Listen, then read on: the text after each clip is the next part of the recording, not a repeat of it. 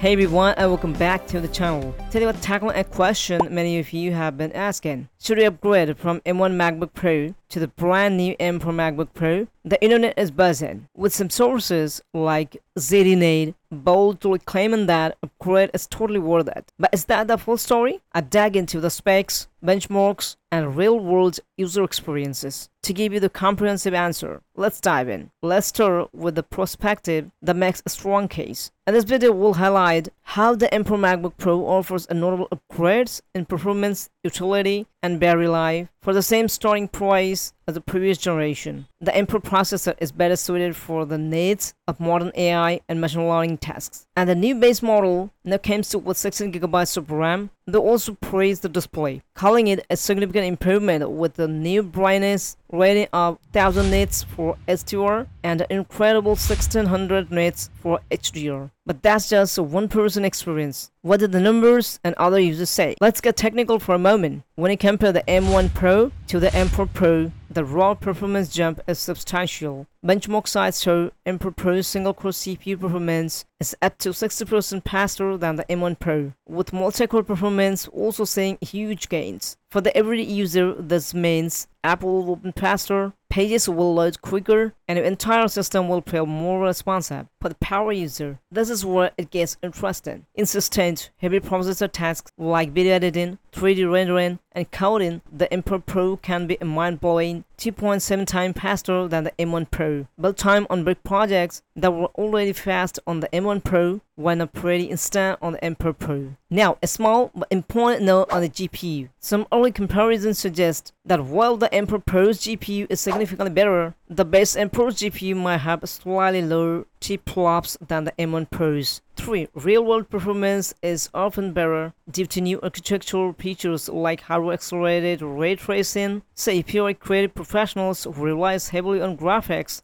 the M1 Pro is what you're looking for. Beyond the processor, there are some fantastic quality of life improvements that users are raving about. The display. It's not just brighter, it's a huge step up. The optional nano texture coating has been a game changer for people who work near windows or outside, as it dramatically reduces glare without affecting the color or contrast. Ports. The M4 Pro now features Thunderbolt 5 ports on all models, with a higher bandwidth of up to 120GB per second. Thus, is a game changer for people with high-end external monitors or SSDs. The webcam. The new 12-megapixel center stage camera is a welcome upgrade from M1's 1080p camera, providing a much cleaner, more professional look for video calls and content creation. So, with all these incredible improvements, why isn't everyone rushing to upgrade? This is where the user experience comes in, and the consensus is a bit more nuanced. Many Reddit users in the same board acknowledge that while the M4 is definitely noticeably better, the M1 is still an absolute workhorse. As one user put it, the M1 series was already so fast that for 99% of cases, it can't be any faster. Another commenter mentioned that for everyday tasks like web browse and light work, the difference is negligible. The upgrade becomes a no-brainer if your M1 is trying to slow down on demanding workloads, or if you're a professional who can directly benefit from the time saving the new chip provides. For casual users whose M1 is still running perfectly, many would advise waiting until the M1 truly feels dated, which could be still a few years away. A final thought from the community: the memory. While the M4 starts at 16GB, a move from 16GB M1 Pro to 16GB M4 might not be a huge leap for heavy multitaskers,